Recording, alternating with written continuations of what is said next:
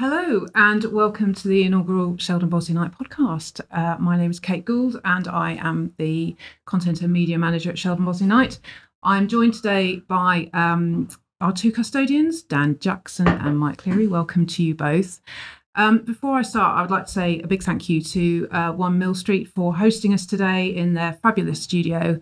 For those of you who don't know, 1 Mill Street is in the heart of Leamington Spa, where we have one of our very many offices. And it's the most amazing space. You can hire out some of the rooms for networking meetings or just general chatting with colleagues. They've got a great cafe and this fantastic studio. So thank you very much for hosting us today. So Dan and Mike, I wanted to start by asking you about Sheldon Bosley Night, how it all began, how it's started, its rich heritage and history, and how it's grown and evolved over the years. And then I would like to maybe discuss your own route into land and property and into the business itself and what it means to you. So Dan, tell me a bit about Sheldon Bosley Night and how it started. Thanks, Kate. It's an interesting story, and it's an ever evolving story. I think, actually, Kate. I've been in the business 10 years now, and undoubtedly in that period, it's experienced a lot of change. But as of last year, we're celebrating our 180th anniversary of being in business of Sheldon Bosley, through its various forms over the years. And certainly from my own experience, you hear all sorts of stories from former partners and from clients who've been involved throughout that period, who have all really got their own story to tell about Sheldon Bosley and the evolution of the business. We were particularly curious recently and instructed a local firm of historians actually to try and delve a little bit deeper into this for us, and rooting through the archives and really trying to piece together the various pieces of that jigsaw in establishing the origins and the background and the evolution of the business through the years. And that was an incredibly interesting exercise. Big shout out to James McIntosh and his team over there based in Chipping Norton, who have spent countless hours trawling through archives, speaking to various local stakeholders, former partners. And I know, Kate, you've been very involved as well more recently in a lot of that work. So it's incredibly interesting. But I think the big thing that came out of that was really establishing a start date. And that's not easy either in its own right. But what has emerged and become clear is was it all really started with a chap called William Bull. So William Bull in the George Hotel, auctioning furniture and chattels, and more latterly guano, which was a bird feces that had come from the Solomon Islands, I think. Itchybow Island, and that was in high demand at the time, and a very valuable commodity for farmers looking to increase their yields and everything like that. So that business grew very quickly into something that looks a little bit more like Sheldon Bosley Night of today. So from there, started getting into livestock auctioneering, and we've still got a very proud heritage and associations to this day with the livestock markets locally. And then into property management, farm sales, and all that sort of thing. So that business, having kicked off in 1863, was 1843. So that business, having kicked off in 1843, was taken on by William Bull and his successors, and then ultimately taken over by John Bosley at the turn of the 20th century. John being the father of Sheldon Bosley, who the business is named after to this day. So, we've got a fantastic document that, as I say, James McIntosh and his team have pulled together. It is fascinating reading, and as with all of these things, those stories come from the people that have been involved over the time, and As I say, we still act for the Bosley family to this day, as indeed we do for a number of farmers and landowners whose fathers, grandfathers, great-grandfathers were involved with the business back then. So it's a very rich history. Mm-hmm. It's one that we're incredibly proud to be associated with. And you very kindly introduced us as custodians of the business at the outset of this podcast. And that is very much how we feel about it. It's been going a long time prior to our involvement. And we hope we'll continue to do a long time after we're not here anymore. So that's it. You've outlined how we started sort of land based particularly. But in the years since, Mike, we've developed into much more than that. We're now very much a multidisciplinary business. So how did we evolve from purely land and auctions to kind of where we are today? Thanks, Kate. It's been a gradual evolution. If you think of William Ball back in the pub listening to the farmers and what they might need, obviously housing has always been a constant requirement for land to build on. So he built a planning department out the back of that. That more recently has become strategic land as farmers have sold parcels of land for 10, 20, 30 years ahead. They've diversified, having converted barns into other viable businesses. They've gone through planning process to create accommodation for farm workers, which they've then rented out and sold off. So all of these things that now have nice names to, residential sales, lettings and stuff, all came really from those farmers and their requirements.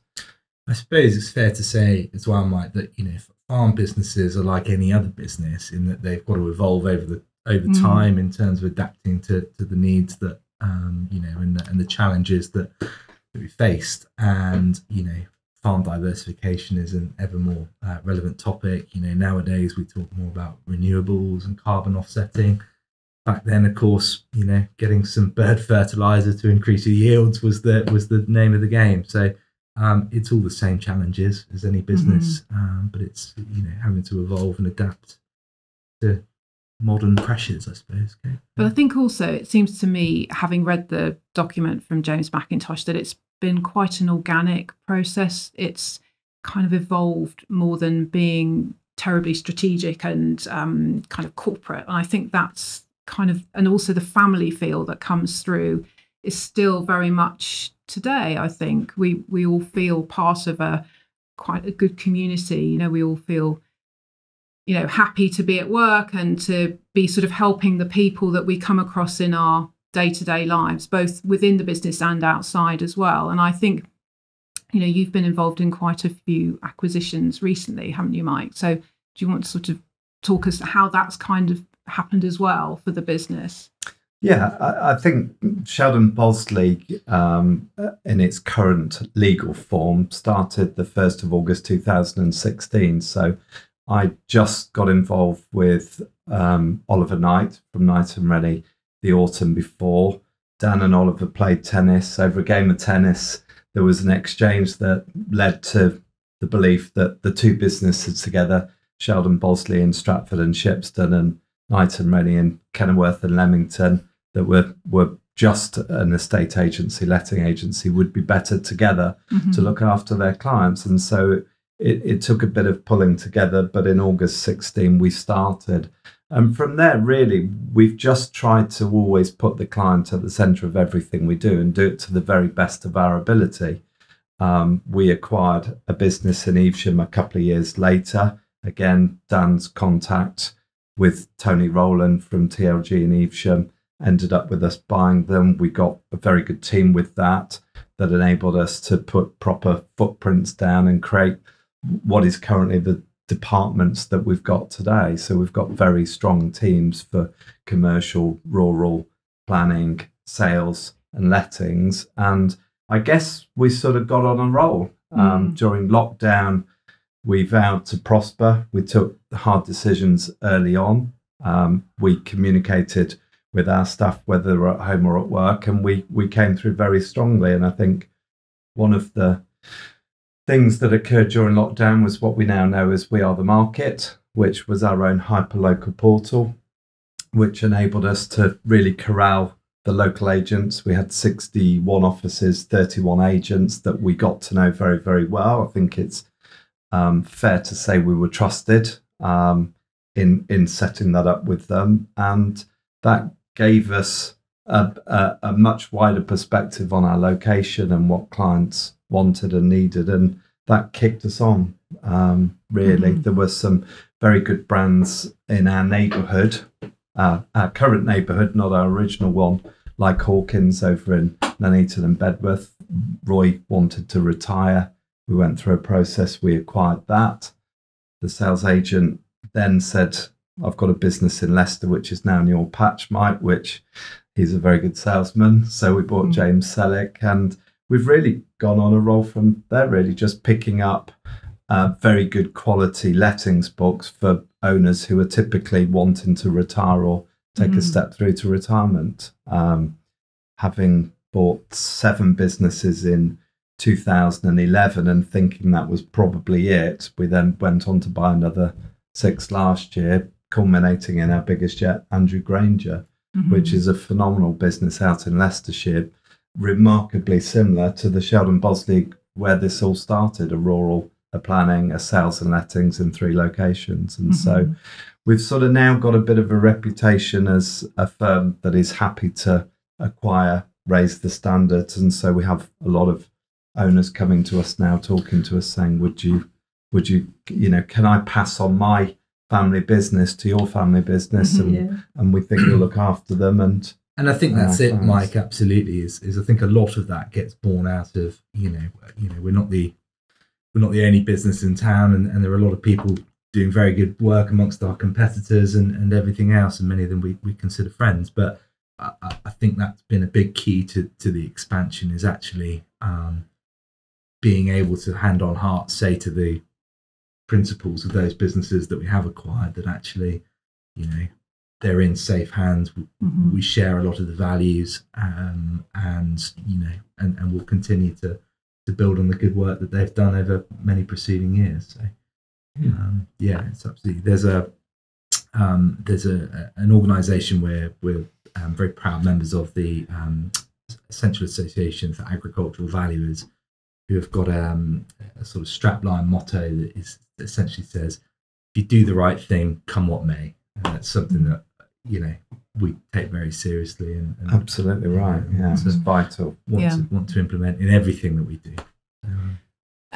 Also, I should just mention that we've kind of come full circle, because we reintroduced just over a year ago our auction department, and of course that's doing phenomenally well. So it's lovely to see it come full circle in a way. Yeah, absolutely. It's something we've always done, as I say, certainly from our heritage, and perhaps, I don't know if it fell out of favour in more recent years, but another big part of our ethos is that we will only do something if we can do it properly, resource it properly, and do it our own way. There are lots of online auction houses and different methods that we've never particularly had any great faith in, but we vowed to start doing auctions what it would have been 2022 now, and we're very fortunate to fall upon Matt Burrows, who has really led the march on that for us, driven that business, which, as you say, Kate, has been incredibly successful in a very short period of time. And I think it's something that is expected of us, in as much as a firm with our heritage and background is expected to. But it's all very well, you've got to actually do these things and do them properly. And I think that's really what's driven the success, is the efforts of Matt and his team in providing such a great auction service, which complements the other things that we do so well. It's another great string to our bow. It's another great service offering for our clients. It won't be for everyone, but those that it is for, it suits incredibly well, and is a great route to market and route to disposing of property that perhaps wouldn't be as appropriate via other means. So. Yeah, it is part of our DNA that we do this. I mean, the auctions currently getting the headlines because they've had such a good year. But actually, I'd probably take us back to We Are the Market with some other excellent agents. We then set up director's office because we recognised that some calls weren't being picked up when we were busy. So we built a special team that picks up those calls now to enhance our service. We did auction. Last year we set up a conveyancing business called Jefferson Legal, that helped 753 property transactions in 2023, its first year. And we're just quietly trialling the launch of Earnest Grant Mortgages, our own mortgage business. So it's much easier to do things with total certainty that the client's at the centre of it if we do it ourselves. And so we're constantly thinking, how can we deliver better and more to our clients? And those are actually 5 examples where we've sort of put our money where our mouth is, and they're all working very well. Well, mortgages will work very well. So you've both obviously got massive passion for the business, but how did you both get into land and property? You both had different routes in. So Dan, tell me how it was for you. Yeah. So and then how also what SBK means to you, how you got into land and property and then the business, and kind of why SBK is important for you. Yeah. Well, it's interesting, Kate. I probably, like many teenagers, didn't really know what I wanted to do. I started embarking, thinking I wanted to be an architect and taking classes in that respect to do so, and walked into the wrong talk one day at Manchester University. Stumbled into a town planning lecture and thought, well, this is fantastic. And 4 years later, qualified with a town planning degree, which I used. It's interesting. I've been giving a couple of talks in local schools recently, which is quite a reflective exercise, and it's possibly not until you reflect on these sorts of things that you really get an appreciation for how these things have come together, because it's been quite a journey. But as I say, town planning degree from Newcastle University. I then had a bit of a period of travelling, did a lot of dairy farming over in New Zealand while I worked out what I wanted to do.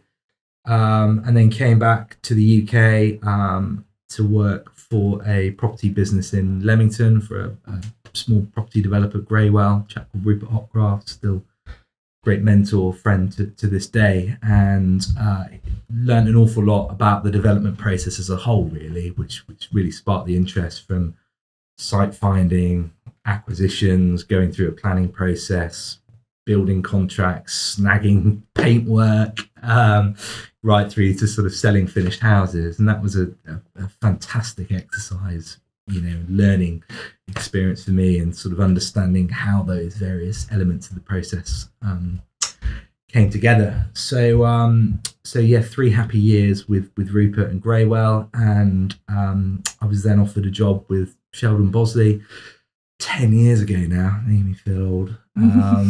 But poor you. Poor me. But back in 2014, joined Sheldon Bosley over in Stratford as a junior town planner.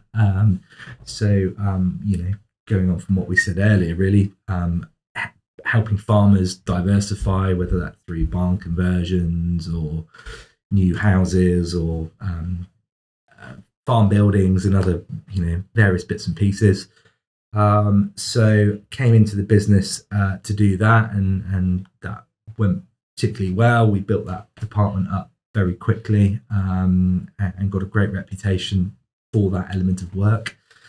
And then I suppose at the time, this was the sort of, as I say, 2014, 15 sort of time when the planning process and the development process was really opening up. A bit of legislation came in called the National Planning Policy Framework back in 2012, which opened the door for a lot more house building. Stratford, prior to that, had a housing moratorium for the preceding 10 years, and there'd not been a lot happening. And what this legislation did was open the doors from that and enable, say, a lot more large-scale house building. So Sheldon Bosley, by virtue of the rural connections, acting for the people with the green bits around towns and villages, suddenly starting getting bombarded with letters from developers and land promoters, and that was a brilliant process for me. It was the springboard for me personally to get involved in some really exciting projects and work my way through the business from that perspective. And it's still something that I do to this day. I'm still very active in terms of client liaison, and I still do that. Look after our strategic planning teams, and our planning and architecture department to this day, who are, as I say, have gone from strength to strength in that time. And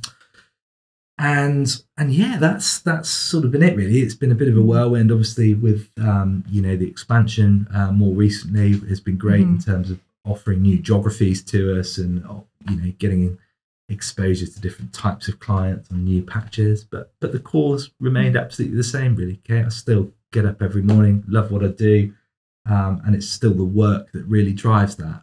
It's fantastic work. I'm very lucky to be able to do it. Excellent. Mike, what about you? Slightly different route? Slightly. Very different route, yeah. I also didn't know what I wanted to do post-education. I was babysitting for a Lloyds bank manager who actually said, "What are you going to do, Mike?" And I said, "I haven't got a clue." And he said, "Well, why don't you think about the bank? It's a nice, safe job, pays well." So in the absence of anything else, I applied to jobs, got accepted by Midland Bank, got offered a university scheme, but they said, "Actually, why don't you go into a management training scheme," which meant that I would earn money sooner. So I went, as one of 4 kids, I decided to go and get a job in the bank.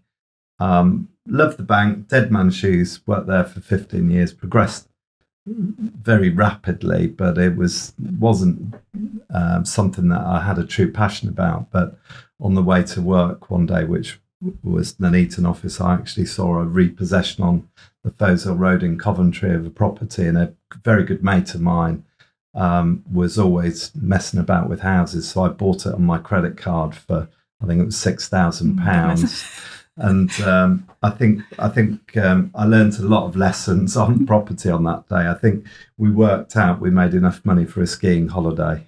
No food or drink on the skiing holiday, but it was about £600 I think we made. But I've always had an absolute love of properties, always fiddled with properties. But I think tellingly, I was a manager within the bank probably from very early 20s. I'm trying to work out whether I was 20 or 21. Always managed people, always love selling and getting the best out of people and supporting people and finding the best, safest route to get things done. And I think my passion for people and managing, I can remember the 2 good managers I've had in my whole working life. And so I've always been very keen to be a good manager, hopefully, and to try and lead people fairly and stuff. And so it's come from that. So after 15 years in the bank, I went to work for a client who was earning £2 million a year as a financial services guru in Coventry. I ended up running his businesses for him for 6 or 7 years. I then consulted for a few years, still in the financial services industry, as a director.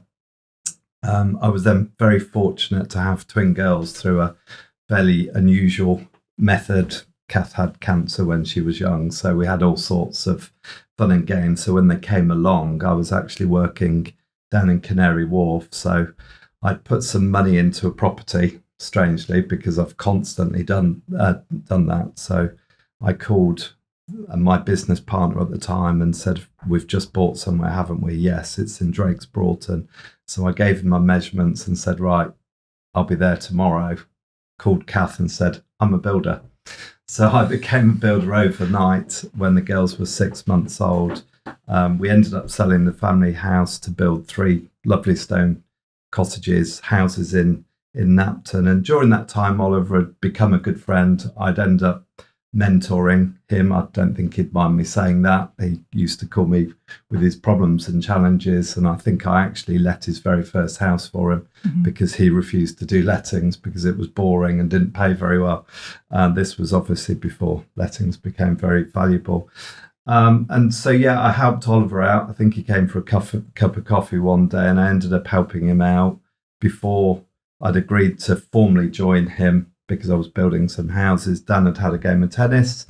The rest is sort of history. I built the houses, sold the houses, 10 offers on 3 houses, didn't go on the internet. So obviously there's something going right here, and bought into the business, and the rest is history, really. I think it's a chance for me, having worked in some very big firms and some very poor firms, to try and do things properly. I think a lot of staff can be not appreciated. I think there's a propensity for owners to take everything and not worry about the people who actually make it work. And so I've always wanted to run my own business. I've always wanted to do things properly, to look after people, to try and make them wealthier than maybe they would be, and to do things properly and never to compromise. And so with Sheldon Bosley Knight, very much Dan and I think the same on this. This is a no compromise pay. We'll do this properly, do the right thing, come what may. We'll fund the business so that we can always do the right thing, and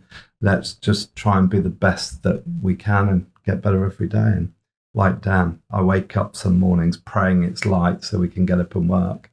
Every day is better than the previous day. 8 or 9 years in, I can't remember now. So you mentioned being the best that we can be for the clients, but also you're very keen on being the best for your staff as well. And I think it's testament to you both that, the staff, I would say, generally love coming to work. We love what we do. We're passionate about it, and passionate about also giving back to our communities in which we live and work. And Dan, I know you did. You've been involved in the Evesham 10K. You did the Cotswold Walk. Tasha in our planning department, she's done abseils for Myton Hospice. We're quite a team when it comes to giving back, aren't we? So yeah, it's so important. We are so enshrined in the communities in which we live and work, and you can't separate one without the other, really. And so it comes back to doing the right thing. As I say, we constantly want to give back. We are proper community people. I think it's fair to say. So yeah, constantly trying to raise funds for various charities, support good causes in the local community. Sport in particular is very close to our hearts. I know, I forget how many rugby clubs we sponsor these days, but 5 or 6 now, I think. Quite a lot. And I live in a little village in North Cotswolds called Dumbleton, which is just a complete cricket mad village, and we're very proud to sit on the committee of that club. I've just got them planning permission for a new pitch. Financially, clearly, we want to support where we can, but it's more than that. It's actually being involved day to day in the running of those sorts of projects, and as I say, trying to build and give back something to those communities who, frankly, have been so good to us, in supporting us. Yeah, it's very true. Natalie O'Sullivan, shout out to her, in Pershore, was approached by the Plum Festival. Now, I know of the Plum Festival because my mum lived in that area. She had a mobile home there, and she always used to go on about it. So the organisers came in to the Pershore office and spoke to Natalie, and Nat called me and said, "What do you think?" And I said, "Absolutely." And what they were asking for wasn't really enough, so we gave them a little bit more, gave them a few ideas. Natalie's committed hours in terms of helping make it work. We sponsored a colouring competition that they were trying to do for the schools. We displayed the pictures in our windows, and it's that sort of thing. We'll always do as much as we can. It's hard when you're growing a business and acquiring to have too much free cash around, but we're very adamant that each of our offices get involved in the community and do it with a smile on their face. By the way, we want all of our staff to love coming to work and love getting involved and have the time to do it. We created something called Golden Day, that if a member of staff wants a day off, to go and do something, they can have it at our expense. And it's vital that we play that role. We enjoy that role. Excellent. And we've got a good track record of it. I think, there's so much going on, emails constantly about, can we do this? Can we do that? And, how about getting involved in, the Evesham 10K or whether it's some other kind of charitable endeavour. I think we're all very committed, aren't we? Yeah. So, which is great. We've got a bit of a wager this year. Yeah. You really are going to make it go public then, are you? But, no, Mark and I are both highly competitive as well as everything else. So we've got a bit of a wager on a is it half marathon this year, yet to be determined. So, no, we'll live it, and breathe it, and as I say, do it with a smile on our face. So what does the future hold then? We've talked a lot about our heritage, 181 years old now. What's the future hold? Is it going to look very different in 10, 15 years time, or for just the sector in general and the business in particular, or are we going to sort of just carry on and evolve naturally, organically? What do you think? Yeah, it's an interesting question. I mean, I don't know whether we could have predicted this 4 years ago that we would be where we are, because we never set out to do what we're doing. But I think we've sort of going there now. We've got more momentum than ever. Our scale gives us opportunities to launch new, I nearly call them service lines, but new opportunities or new disciplines and stuff like mortgages. I think we are now in Leicestershire in quite a reasonable way. So I think there's quite a few towns and villages that we'd quite like to fill.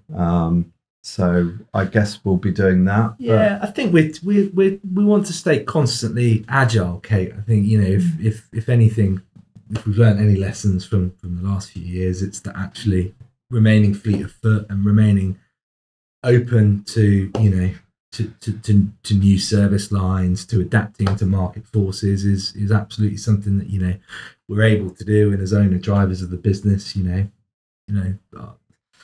we don't have any great reporting to do. If it's the right thing to do, we'll get on and do it. So no grand plan. I think it's fair to say, Mike, that I'm not sure you're going to be seeing an SBK London office anytime soon, or anything to that effect. Yeah. It's we want to continue to serve the communities we operate in and get constantly better at doing that. Really, so. Yeah, good point. I mean, the thing that keeps me awake at night is for a member of staff to go, Mike doesn't care or Dan doesn't care. So we don't want to get to the point where we can't sweat the small stuff that needs sweating. Because if my theory is if they know the small stuff's important to you, then everything else will be. I think with any business, we're only as good as the people we have. And we have some outstanding people in every department, in every office. And finding those people and retaining them's relatively easy, touch wood, because they're good people and we get on well with them. But I think we will grow as quickly as we have outstanding people alongside us. I mean, our senior team now is just brilliant, isn't it? With all the guys and girls, mainly girls, I have to say, they're fantastic. We've been able to do an awful lot for the staff this year. We increased holidays up to 25 days for everybody. We've just announced a whole series of additional benefits for people who've been with us for 5 years or more. We've actually just introduced some additional bonuses for people 2 years or more. So we're constantly trying to create a perfect meritocracy with really good people, and we can grow as fast as we've got good people, quite simply. So come and join us. Yeah. So the future's bright. Always. Yeah. Always. Yeah. Absolutely. Excellent. Well, thank you, Dan, Mike, very much indeed. Thank you, Kate. Yes. Thank you very much. Yeah.